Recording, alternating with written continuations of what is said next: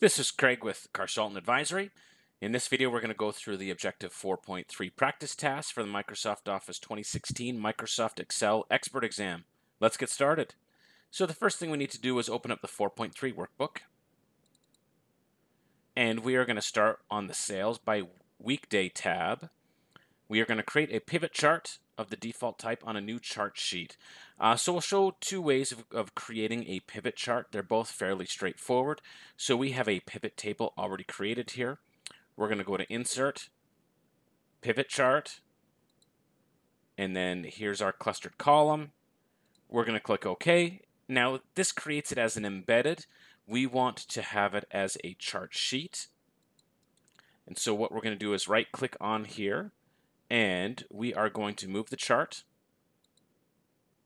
onto a new sheet, and we can actually rename it right at this point. So we're going to call it Sales Pivot Chart.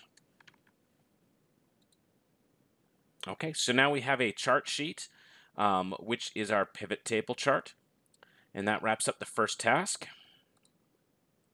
Next, we're going to go on to the shippers by location worksheet, and from here we're going to create a pivot chart.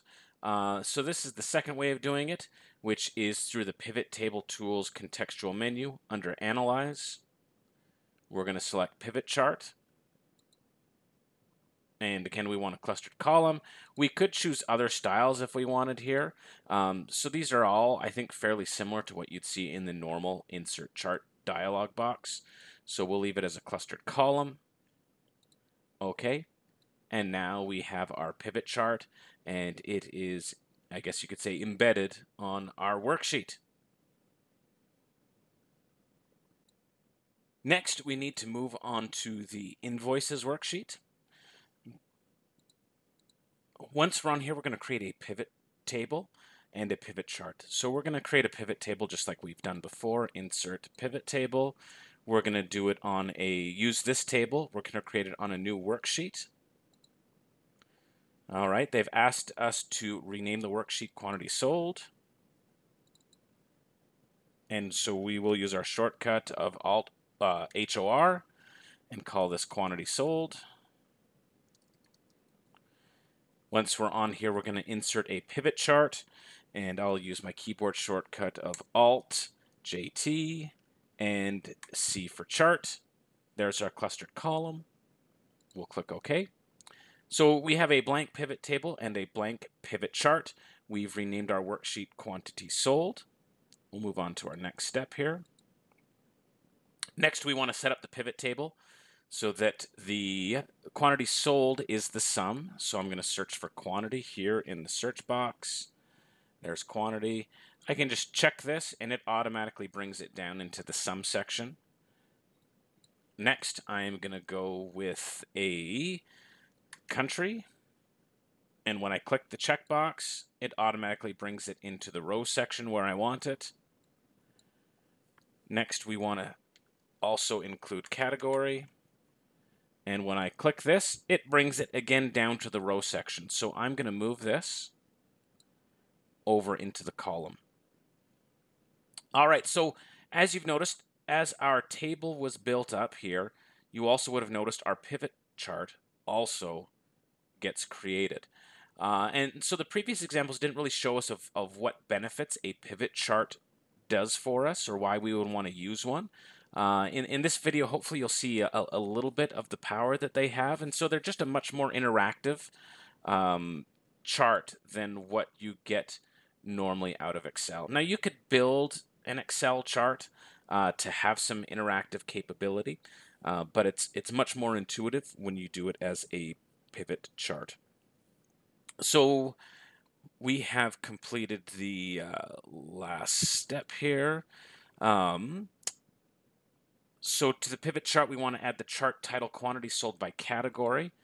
So we can do that in our design. We're going to add a chart element, and we want to have a chart title. We're going to have it above the chart, and we are going to call it quantity sold by category and country region. A nice brief title. So now that's been added to our chart here. Next, we want to see a little bit of an example of what benefit pivot charts actually have for us, why we want to use it. So what they've asked us to do now is to select the data point in United States seafood. So that is this maroon colored data point here. So this chart is interactive, so it's going to respond based on what I select. So I've selected that point. I'm going to double click it to drill down. So I'm telling Excel I want more detail about this. So when I double click on this, it says, okay, you can have more detail. What detail do you want? So I'm going to select state province based upon our instructions.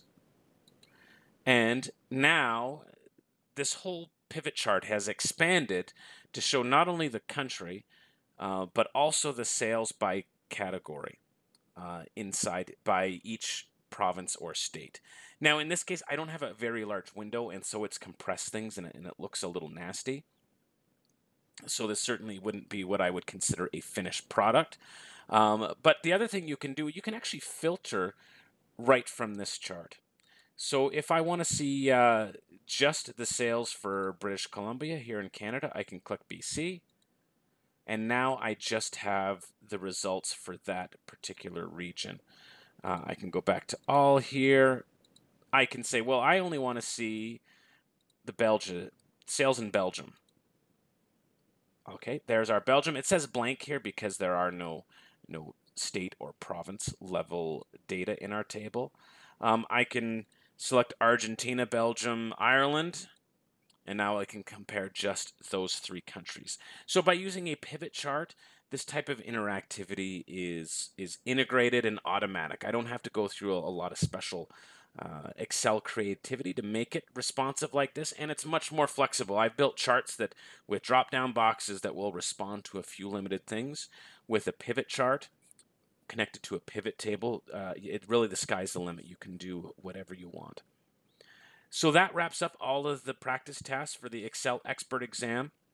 I'm confident that if you've worked through these practice tasks on your own, you've studied those that give you trouble, that when you walk into the exam that you should be prepared and ready to go. Make sure that you subscribe. I'm adding lots of new content that is geared towards those who are intermediate to advanced level in Excel. And I'm trying to do it quickly as possible so that these are 2-minute lessons. They're not going to take up a whole lot of time, and they're going to give you some ideas of things that you can practically put into practice to increase your productivity and your value to your employers. Thanks for watching. This is Craig with Carshalton Advisory.